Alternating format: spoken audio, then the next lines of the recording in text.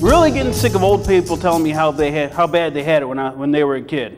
We all know you walked up a hill both ways barefooted in the snow. We get it. It's about time we come up with some new stories for our grandkids. We had a dial-up modem. It used to take up up to 4 minutes to get on the internet. So that's all I got for that. Very good. Give him a hand. That was excellent. Good. Marv is just starting out. He's in my beginning class right now. It's probably too soon, too early to tell what's going to happen with Marv, but he wants to succeed. He wants to be a comic, and that's very important. I know when I started doing comedy, there were probably 15 people that started at the time I did, and some of them probably were funny, or at least they started out faster. But you have to be able to go back over and over and over, and it's all about whether you want it bad enough. The stereotype I was thinking about it backstage about women being bad drivers. Do we have any bad drivers here? No. No, I'm the only one. I suck. I'm gonna admit it because you're just ladies. I am so bad, I have actually gotten the finger from someone inside my own car. I have. I was like, Grandma, cut it out.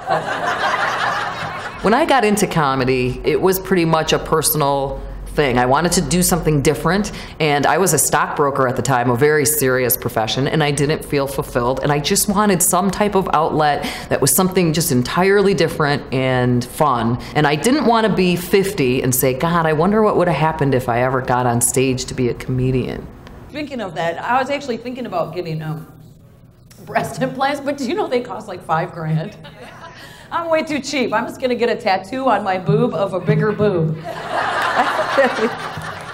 That'd be way better. I wanted to be able to share what I had learned and help people that were coming up along the way. So when there was an opportunity at the Comedy Castle, I asked Mark Ridley if he would think about me teaching class. And it's been about at least 10 years. I've probably had 300 students, if I was to guess. So it was really good. All of it, you had an idea, you had a concept, you have a point of view about it. Does he have a point of view about all those things? An angle to it?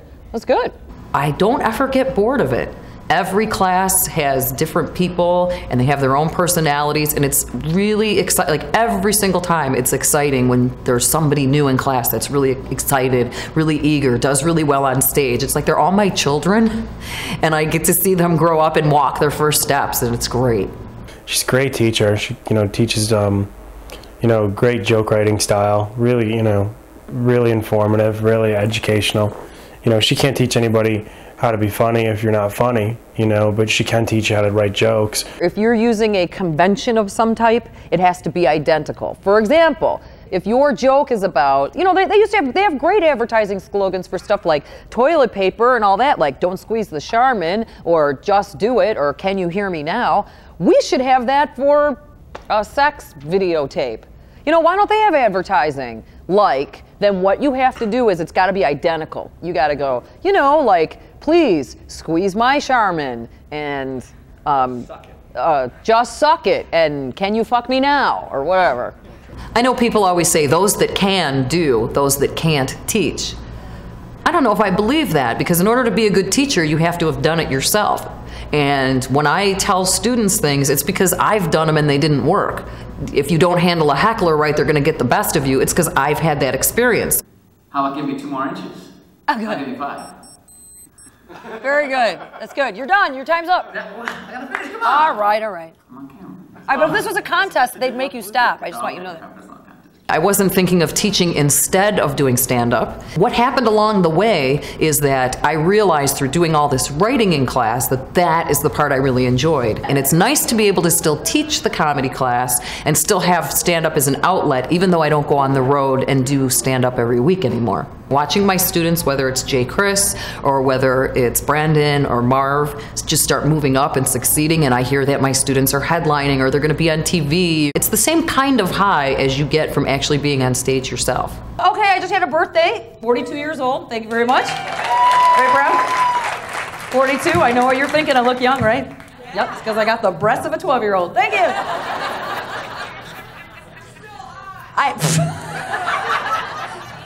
That was Brendon, he's 17. Thank you.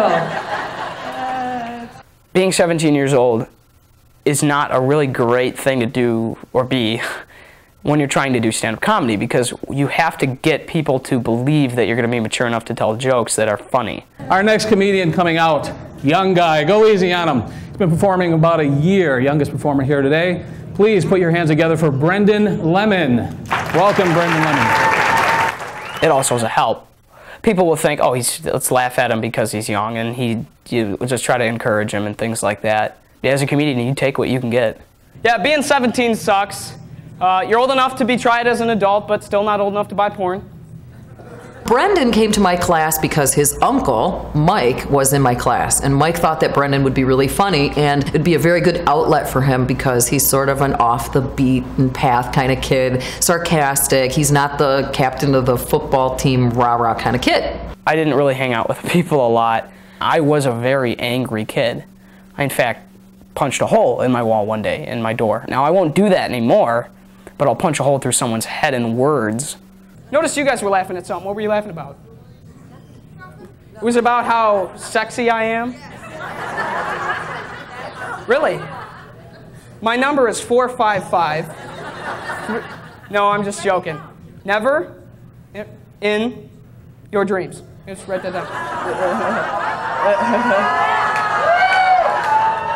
Thank you.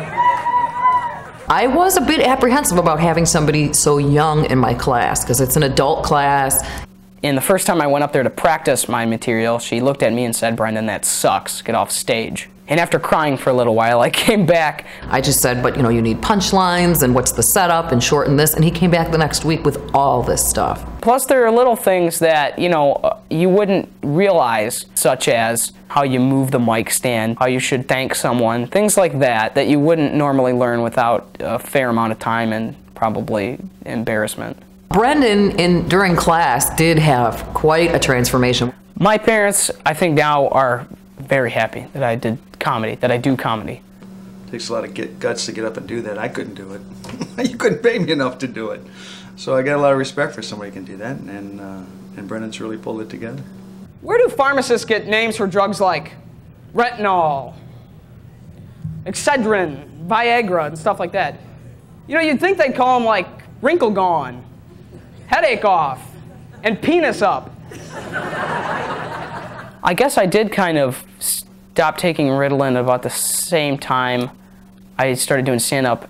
Basically, when your mind is bouncing off the walls, you're bound to run into a funny idea sooner or later.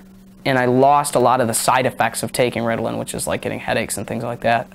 Stand-up comedy is the hardest drug out there.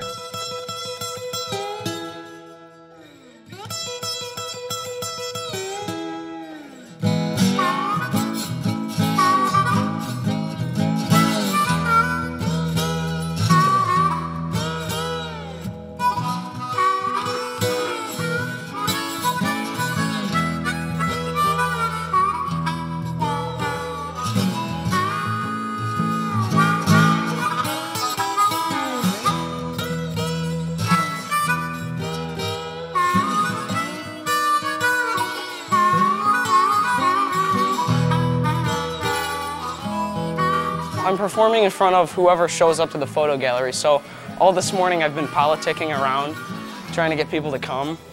Just like I do every other time I do stand-up, but this time it's at school, so it's a little better. In a sense, it's almost more pressure than at Ridley's because it's my peers, and if I really suck, I still have to deal with what they tell me.